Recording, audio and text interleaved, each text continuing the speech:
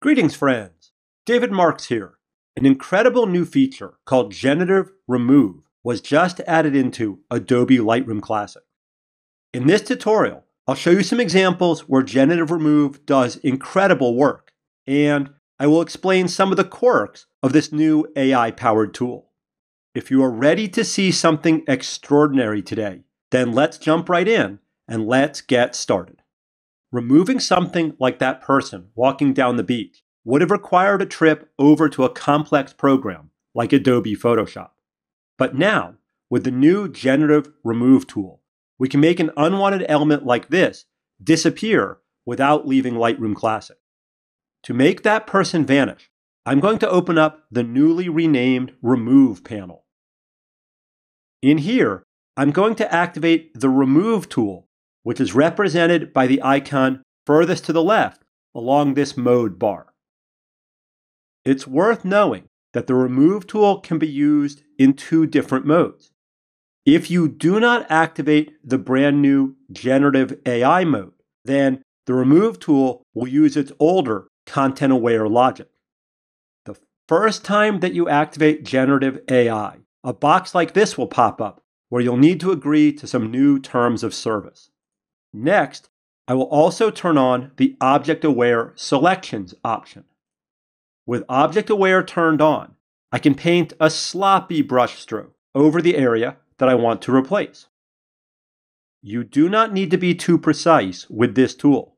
In fact, in all of my experiments, I've found that I get much better results when I intentionally select a slightly larger area than I actually need.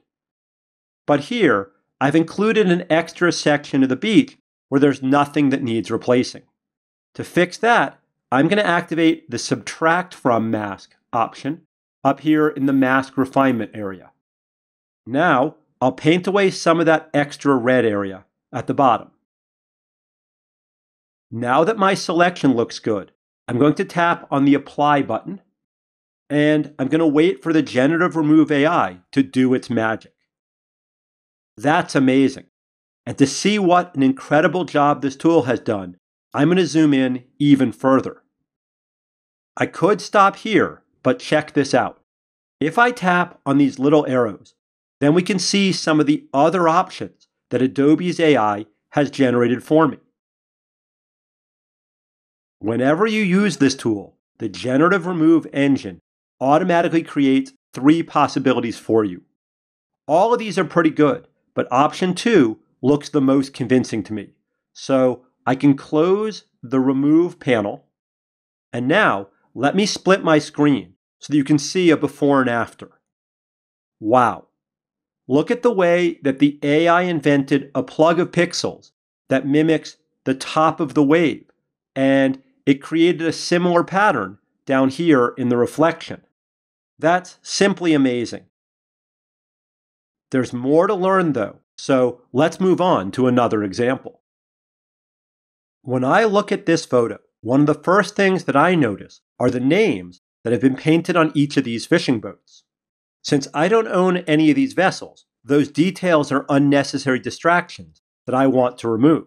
In the previous example, I did all of my object removal in a single stroke, but with this kind of scene, I think I'll get better results if I take these words out one section at a time. To zap the words Little Angel right here, I'm going to tap on the letter Q on my keyboard. Q is the shortcut on a US keyboard for the Remove panel. Next, I'm going to hold down the Command key on a Mac with one finger, and I'm going to tap on the letter G with another. Command G is the new keyboard shortcut that activates or deactivates the Generative AI removal mode. PC folks use the Control key instead of Command on your keyboard.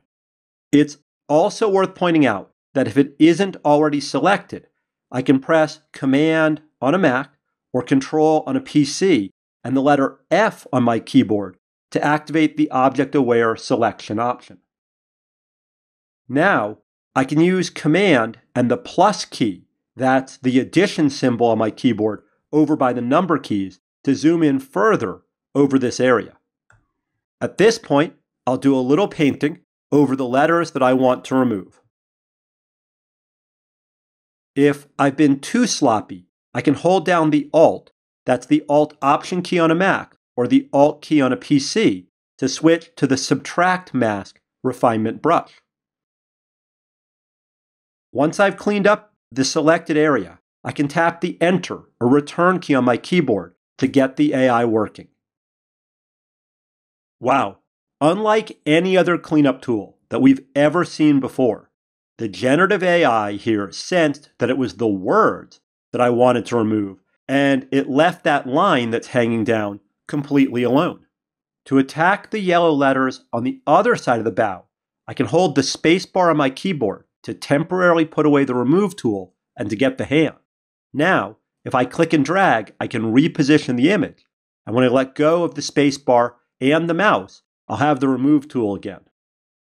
This time, I'm going to paint over those letters, but before I start moving the mouse, I'm going to click and hold the Command key. Using the Command and Paint trick on a Mac, or the Control and Paint trick on a PC, tells Lightroom that we want to bypass the mask refinement options and to start the AI up as soon as I let go of the left button on my mouse. I think that the results here are pretty good, but it's hard for me to see how well the AI did where that white selection ring covers the wooden pylon.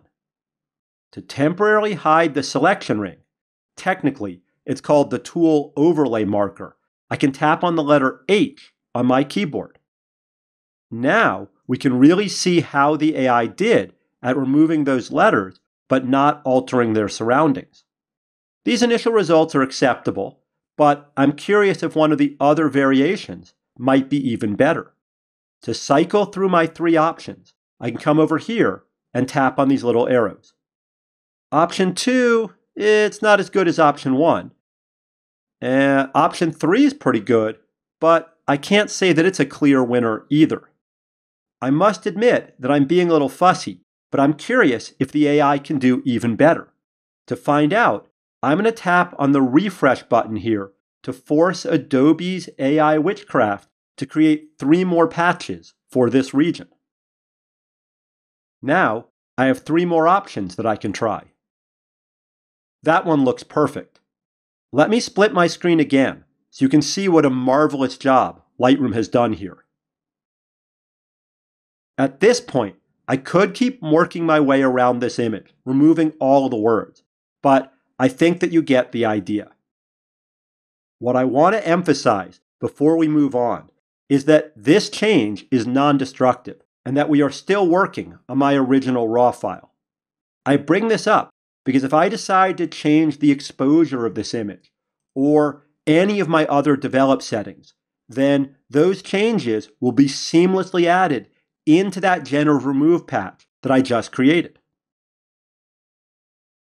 From a workflow perspective, I think that using Generative Remove at the beginning of your image processing makes good sense, but it's comforting to know that you can tackle this step whenever you want using Lightroom Classic.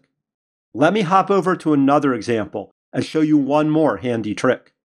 So far in this tutorial, I've been removing items where the AI could guess at what kind of pixels I want it to invent by looking at other parts of my original image. In this example, I want to prove that massive machine learning models are at play here, and that takes things to a whole new level. What I need to explain is that this is a stock photo. This is an image that I licensed, and I have never met or actually photographed this model. If I activate the Generative Remove tool by pressing the letter Q, and if I paint over those dark sunglasses, then Adobe's supercomputer will have to figure out what kind of information belongs here without any additional clues from this image. Adobe's AI knows that humans have eyes behind their glasses, and it even inferred in this scene that it should draw female-looking eyes. That's jaw-dropping. But wait, I also want to use this example to teach you a quick and easy way to compare one variation with another. When I flip through the variations here, I find that I like both number 2 and number 1. Ultimately, I know that I'm going to have to choose one of these variations, but for now, I would like to see both of them side by side on my screen. Fortunately, doing this is easy if I open up the left-hand side panel. A helpful keyboard shortcut to know at this point, by the way, is the F7 key. F7 shows or hides the left-hand side panel in Lightroom Classic. Next, I'm going to come down to this moment in the History panel, and then I'm going to right-click. Using a right-click, I can bring up this secret menu, and then I can choose the option that says Copy History Step Settings to Before. Now, when I press the letter Y on my keyboard and hide the panels away, we can compare variation number 1 and variation number 2 on different sides of the screen. In this case, I like the variation on the left better, but there's some weird stuff going on here around her nose. So I'm going to press the letter Y to go back to single view. I'm going to open up the History panel again. I'm going to tap on that variation, and then I'll use the Remove tool a second time, but at a smaller size, to see if we can improve this area down in here. That looks much better. And the point I wanted to make is that if you want to see more than one option side by side, you can do that without duplicating your file or adding any additional complexity. Well, there you go. I hope that you found this deep dive into the new Generative Remove Tool useful. If you haven't already, please follow my step-by-step instructions on how to update your Lightroom catalog and then give this amazing new technology a try. If you learned something today, then please leave us a like or a comment down below, and don't forget to subscribe to this channel. Thanks for watching, and I'll see you in our next tutorial.